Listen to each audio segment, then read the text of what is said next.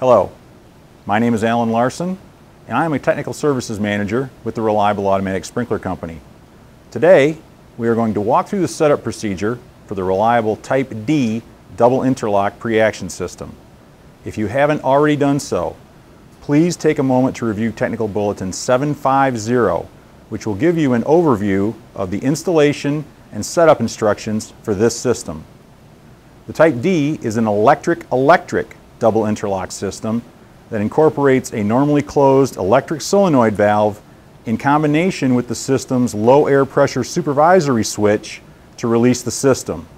The Type D system is one of 10 trim variations available for use with our model DDX deluge valves, which have been installed worldwide for over a decade.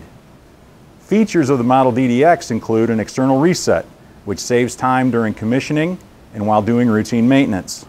The system utilizes a pneumatic pressure of 10 psi, which reduces compressed air or nitrogen requirements while improving water delivery times. Now, I will demonstrate the step-by-step procedure to set up the reliable Type D double interlock preaction system.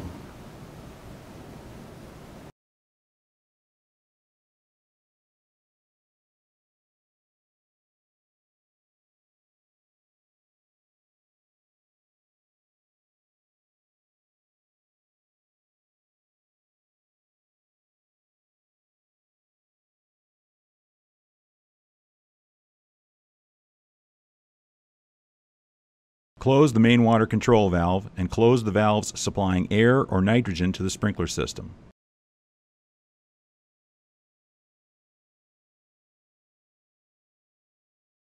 Close the pushrod chamber supply valve.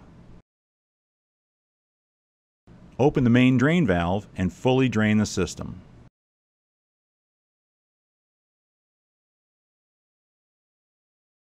Open all drain valves and vents at low points throughout the system, closing them when fully drained.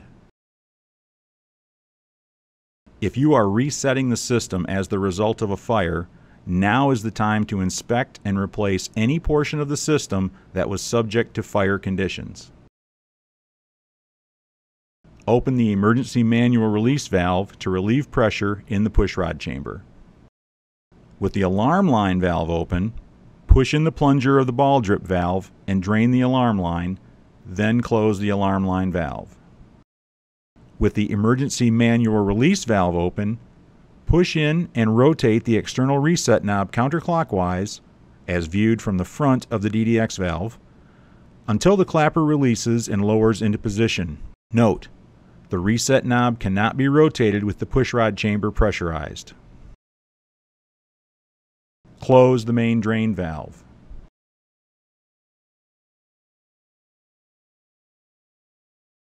Close the solenoid valve by resetting the release control panel.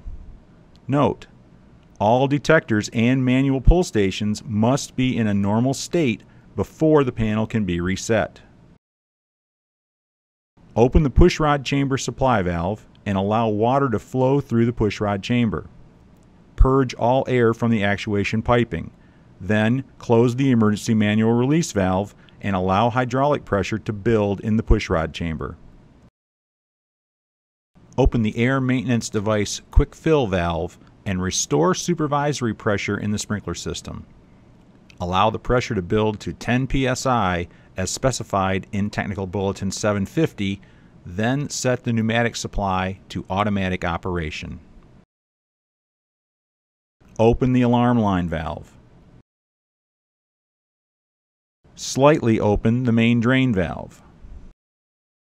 Slowly open the main water control valve until water can be heard flowing from the main drain, then close the main drain valve. Observe if water leaks through the ball drip valve.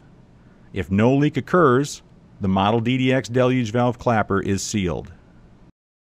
Slowly open the main water control valve until fully open and verify that it is properly monitored. Verify that the pushrod chamber supply valve and alarm line valve are open.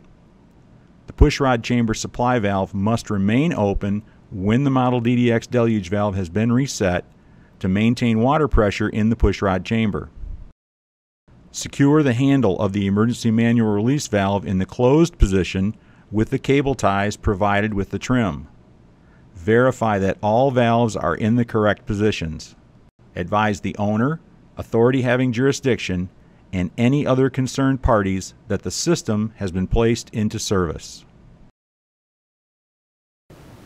Should you have any questions regarding the model DDX valve, the Type D trim, or any other products manufactured by Reliable, please call our technical services team at 1-800-557-2726, or you can reach us by email at techserve@reliablesprinkler.com.